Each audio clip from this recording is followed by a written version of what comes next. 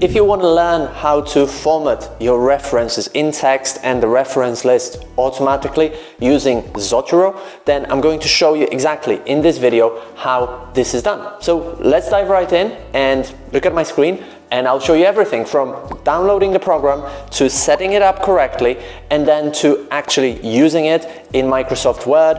Whether you're on a Windows or a Mac user, this will work for both of you. All right, so I'm on Zotero main site, right? And you can create an account and log in, which I think is really useful because you can sync your data across different devices. Should you change your computer, lose your computer, whatever, log in somewhere else, all your library will be saved. So it's a good idea to create an account. And then you want to download it here. So it's available for Windows, Linux, iOS, and so on, right? So when you go to download, you need to select the one for Windows. For me, it's automatically selected, or Linux, or whatever you're using, right? So that's one thing. And then the other thing that you need to download is the Chrome connector, right? It also works for other browsers, so you can download it here, but you must install it here. And I'll show you in a second what this connector is and why you need it, right? But you need to download both. When you download the main program, it also downloads the extension for Microsoft Word, which I'll show you in a second as well. Right, so once you've downloaded it, you can open it here, right? And one of the first things that I'd recommend you do is to create like different folders, right? Like this, because it just helps to keep things neat and clean, and maybe it's like an obsession of mine, but I just like to keep things organized, right? Because it's easier for me to find stuff and so on. It just keeps my mind organized as well. So I'd create folders. It's super easy to do. Like you just add a folder in here and it's fine, right? And and then you've got your all your work that you download. You've got it here, right? Now, how do you get it here? Because that's the first step. Well, let's go to, for example, Google Scholar, right? Or this will work with any database, right? So you don't have to use Google Scholar. You can use whatever you want, really. And let's say you've searched for something, right? We're just gonna search for myself, just for the fun of it, and see what comes up, right? And like you've got two options here. You found all these papers, and like let's say you want to download more than one, yeah, from this list that you found. Well, you can see here the Zotero connector, Chrome connector that I've been talking about, right? And it's a folder because there are several downloadable studies in here. So you can click on the folder in here and then select which ones you want to download, okay?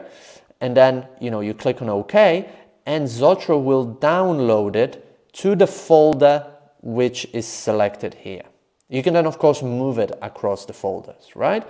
So that's one way if you want to download more than one study, right?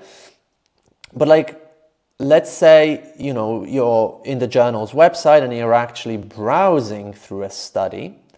Well, what you've got to make sure is that this is a symbol of, like, you can see it's like a little page in here, right? So it's got to be like a symbol of a page, and then you can download it to Zotero. If it's like a book chapter, it will have a symbol of an open book like this one. Let's see if we can actually find it and see if we can download it so I can show you what it looks like. Right? So yeah, so it's a book chapter, so you can see it's just an open book. So it's pretty simple. If you find a book, it will look like a book, and so on. Now, what you've got to be careful with is that, if you're viewing like a website, so this is not a good example, but like I'll just open my website for the fun of it, right? So imagine like you're browsing through the internet and you found like, an article, right? That is useful, like maybe a report or whatever, like, and you're viewing it, right? It's going to show up, in here as something like this, but this really isn't going to work very well. It's not going to give you the necessary information that you want. So you're really looking for like the symbols of the open book or the symbols of a paper, right? And that's how you download it. Once you've downloaded, like Zotero just pulls all this information automatically. Now, please remember that it's just a program, right? So it downloads the information that the internet gives it. If the information is wrong, it's going to download the wrong information, right? Well, usually what might happen from time to time, if we go back and we look at one of the studies in here, you know, for some reason, this just comes up as all caps, which isn't correct, but that's the information on the internet, right? And even if we go to that journal's website, it's all caps for some strange reason, because that's how they formatted it in this journal. But if you download it like this, it's going to come up like this in your text, which is obviously not correct. And Zotero doesn't know that this isn't correct. It just downloads the information from the internet, right? So if that happens, you know, you want to edit the title in here. But it's only going to happen maybe like 1% of the time, not more than that. All right. Now, what happens if you, like, if you cannot add it automatically, like I've shown you like this, you know, 99% of the time you can always add it like this automatically. But there might be like a small number of cases where you need to add it manually. So then you can do it here, right? You click on this plus sign and you select what you're adding, a book, a journal article, there is more in here, right? You can add all sorts of stuff, TV broadcast and stuff like this, right? So if you, when you click on adding it, right, you can add all the necessary information in here as well, right? So I'm just going to delete it. Okay, so that's the necessary first step. Like, you need to download the papers that you're going to be using. Once you've got them in your Zotero library, we can open Microsoft Word. It works with Google Docs, by the way, as well. I personally haven't used it with Google Docs, but it does work with Google Docs. So if you're using Google Docs, good news for you, right? And you will see that Zotero is here as well. It's just a new tab, right? And this tab is automatically added to Word when you download the main Zotero program, right? So what we don't want to do is add a citation, right? So let's say if we say several studies have shown X, Y, Z, right? And then in here, we need references to back it up. Well, you can add edit citations, choose the citation style you want to be using. You can always change it, so don't worry, right? And yeah, let's add some references.